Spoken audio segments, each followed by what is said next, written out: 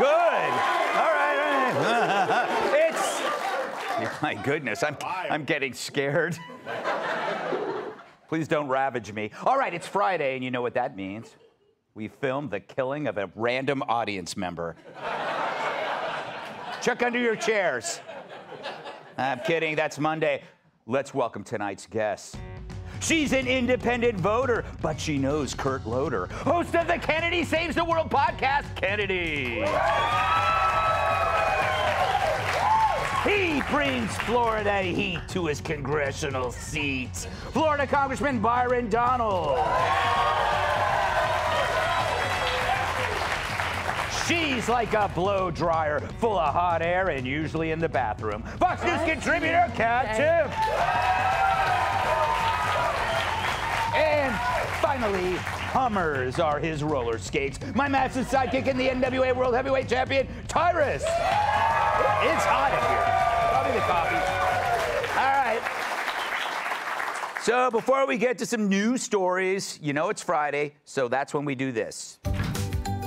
Greg's Leftovers. Yeah, it's Leftovers, where I read the jokes we didn't use this week. And as always, it's my first time reading these, so if they suck, don't blame me. Blame Joe Mackey. One of our writers, as you can tell by his pasty countenance. Pudgy, pale, and sad Joe Mackey. All right, sorry. Wow.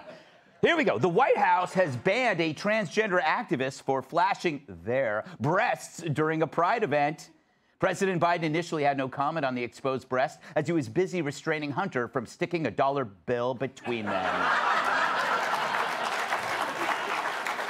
All right. I know where this is going. At his 46th birthday bash, Kanye West served sushi off the bodies of naked women. Worse, I'm pretty sure it wasn't kosher. Cold-blooded. Wait, are you booing Semitism or anti-Semitism? Ooh. Johns Hopkins University is under fire for redefining lesbians as non-men, which is also code for professors at Johns Hopkins. A woman whose remains were found in a garment bag has been identified after 45 years. Police remain baffled as the dry cleaner said she'd be ready by Thursday. That's funny. Even though she's dead, it's still funny. That's sad. Dark Friday. It is. A Belgian prankster, don't we love them, faked his own funeral before showing up at the ceremony in a helicopter, where he was greeted by family and friends who promptly beat him to death.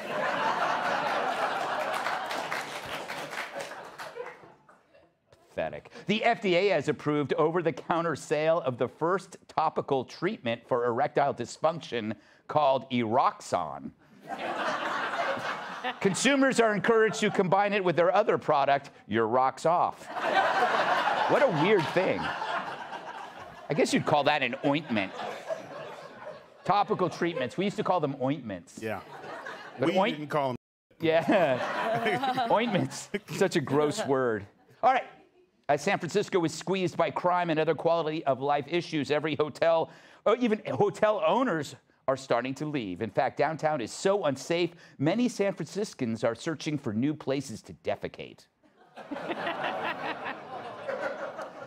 Pat Sajak is leaving Wheel of Fortune after more than 40 years. When asked for comment, Sajak replied, Yeah.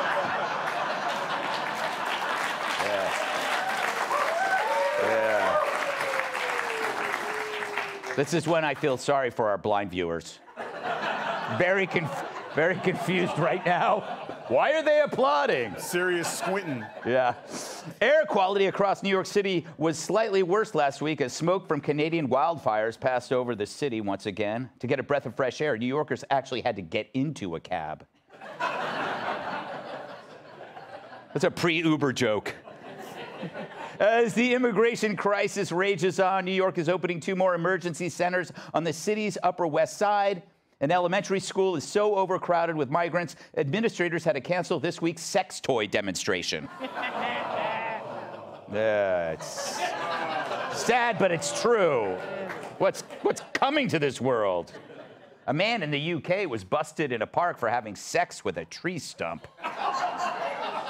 He said he would have liked to have kept on going, but he was totally sapped. I didn't even like... Why are you clapping? At least he wore a condom so he wouldn't get a splinter.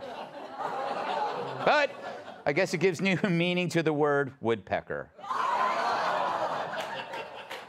I feel dirty. Thanks for coming. Yeah, this week President Biden had to undergo a 2-day root canal after reports that he eats like a child. He also walks, talks, and poops like his pants like a child. Oh, too easy. Too easy. Paul McCartney says the Beatles' last record will feature John Lennon's voice with the help of AI. Meanwhile, Yoko Ono is working on a robot that will destroy the other robot. Archaeologists in Spain are expressing their excitement after unearthing a 500-year-old 6-inch stone penis. Well, they're claiming it's 6 inches. Finally, Pizza Hut just debuted a limited edition pickle pizza. It's all part of a bigger plan to increase sales at Domino's. All right.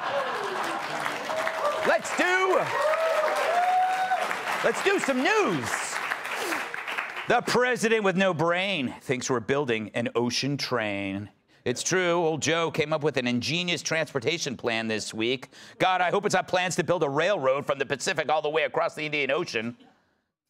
We have plans to build a railroad from the Pacific all the way across the Indian Ocean. I can go on, but I'm not. I'm going off script. I'm going to get in trouble. Get in trouble. Once again, the president says out loud that other people are in charge. So a train across the Indian Ocean. What's next? An elevator to Narnia? An escalator to Candyland? A beanstalk to Tyrus's house? You're welcome to come up. Yeah. Meantime, you better not ask him about his family's wheeling and dealing with Ukraine. He'll get testier than supermodels when they run out of Greg.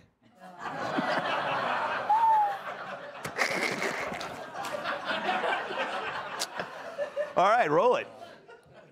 Why did the Ukraine FBI informant file refer to you as the Why is that term continuously applied? Thank you very much.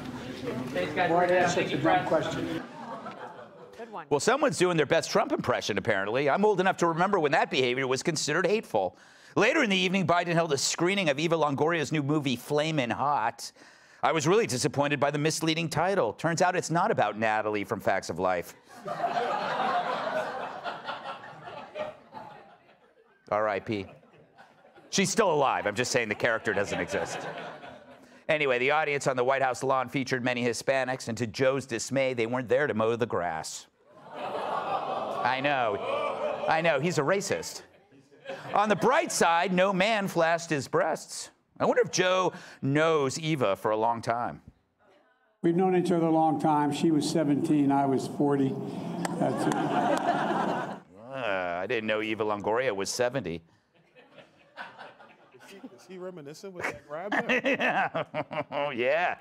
Then later, he went in for a hug that he held a little too long. Oh. Yeah. It's probably payback for Dr. Jill slapping tongues with Doug Emhoff. But Eva had to physically remove his liver-spotted hands from her taut torso, and it's not his fault. He thought she was an ice cream cone.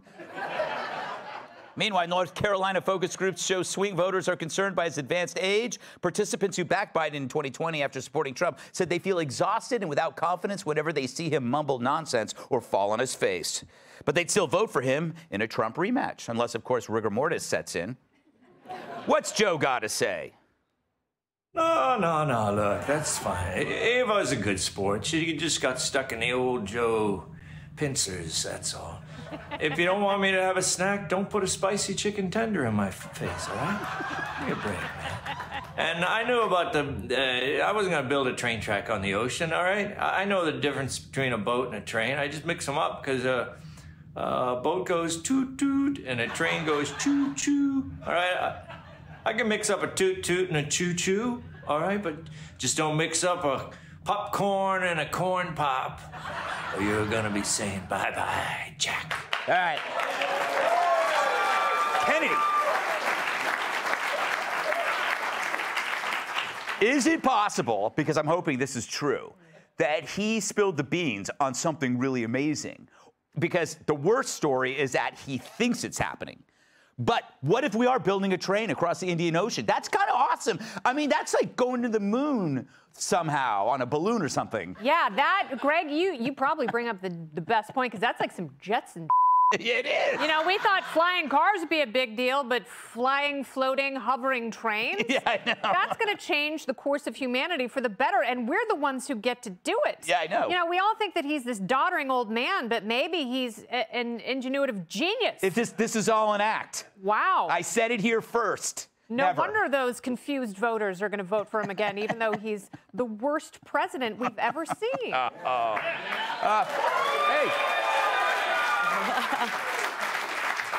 If you applaud that, you're just eating into my time.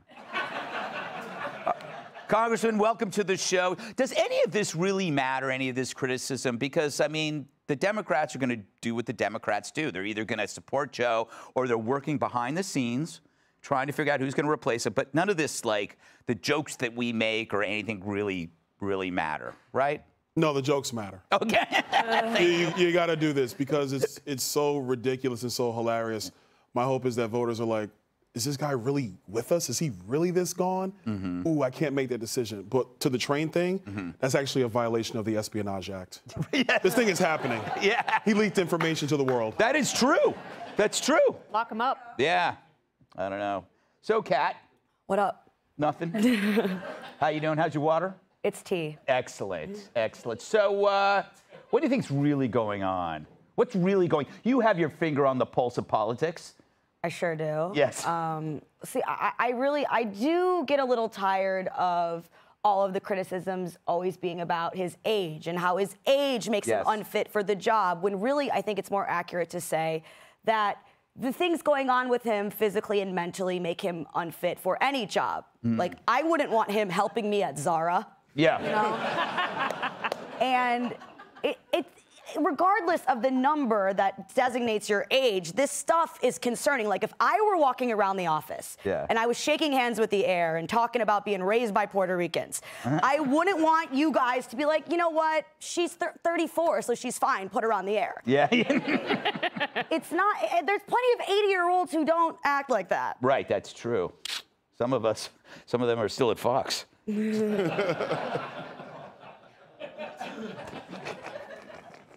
I don't even know who I'm talking about, Tyrus. So. I'm drinking Jack. Yes. It's Friday. What do you think's going on right here? I feel like people are jockeying to replace Joe. You had the Gretchen Whitmer profile. You got Gavin Newsom everywhere, including, he even went on Hannity, which is amazing. Yeah, Gavin's doing the don't make me sing thing. Don't make me run. Yeah. Don't make me run. I don't want to run. Okay, I'll run. I think, you know, he's the green president, right? So how are you going to build this train? You're going to have to rip up the ocean floor, kill all the little mermaids and flippers and stuff, and then, according to AOC, it's got to be done in, what, we got 4 years left now? So we got to get, and then with the ocean rising, so our little trains are going to end up being submarines. And let's not forget the 560-day trip it's going to be from New York to India on the train. And when you get, the good news is when you get pushed out, you're not going to get run over, you're going to get eaten by a shark. Yeah. So that's good going for. He is quite possibly the most incompetent president, congressman, senator, grandfather, you name the title. He would be the worst greeter at Walmart you've ever seen. And the handsies. Where, I'm sorry, but even the audience laughing, where are the feminists? He just groped a woman. Yeah. That is a hands-off reaction. Yes, it is. Not a oops or bring it in, brother. Yeah. It was, whoa, hey, Pop. And then she almost ran out of stage. Yeah, she did. Get away from him. And everybody's okay with this? Yeah. If that had been President Trump, yeah, there'd have been billboards outside. He's like the grandfather in Mad Men. Remember that? Yeah, he started going crazy. They put him in the closet. No, he's the grandfather from Road Trip. Ah, yes. Hey, Sean Hannity here. Hey, click here to subscribe to Fox News YouTube page and catch our hottest interviews and most compelling analysis. You will not get it anywhere else.